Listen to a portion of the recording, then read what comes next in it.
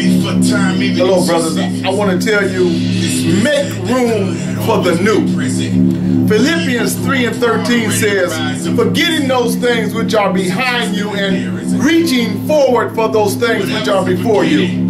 I come right now to tell you, brothers and sisters, we have to walk in our destiny.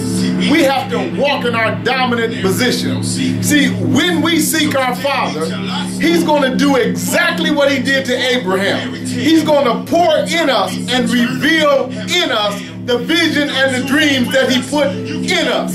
I tell you today that I'm walking in my vision. I'm walking in my purpose, and I'm walking in my destiny. And I ask you to do the same thing. Walk in your purpose. Walk in your vision. Walk in your destiny. Make room in your life for the new.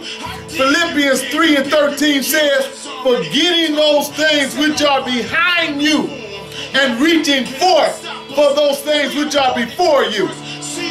You be blessed as you walk in your destiny, as you walk in your purpose, as you walk in your influence.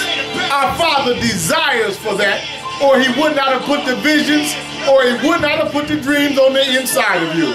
You walk in your blessings.